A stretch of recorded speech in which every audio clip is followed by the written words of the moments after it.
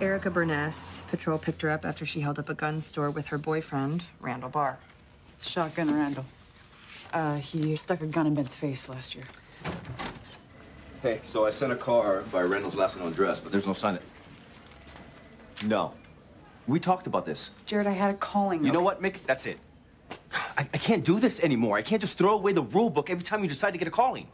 Come on, man. Look, I know you're mad at her. Maybe you're mad at me, but... This has nothing to do with us. Do you understand? This is about her lying to my face and expecting me to go along with it. Lying about what? What's going on with Zombie?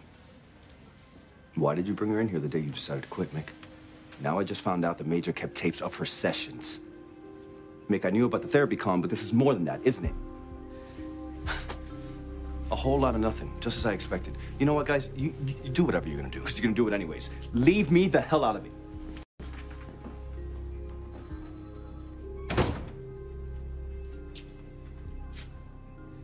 He'll come around. No, I don't think this time he will. Let's get to it. Okay. Let's start over.